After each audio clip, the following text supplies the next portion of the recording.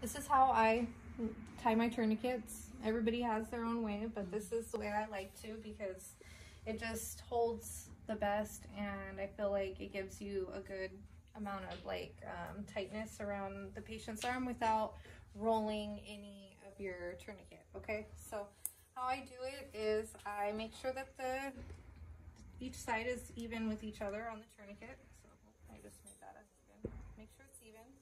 Then I go back to the middle and I pull and I make that tight and I hold resistance. Then I flip that over and I grab with my left hand, grabbing both sides of the tourniquet.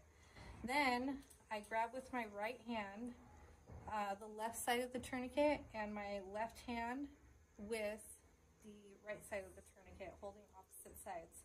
As I'm doing that, I'm tucking my left finger underneath the tourniquet. Then to give room to tuck this piece under, and then you are nice and tight and tucked in.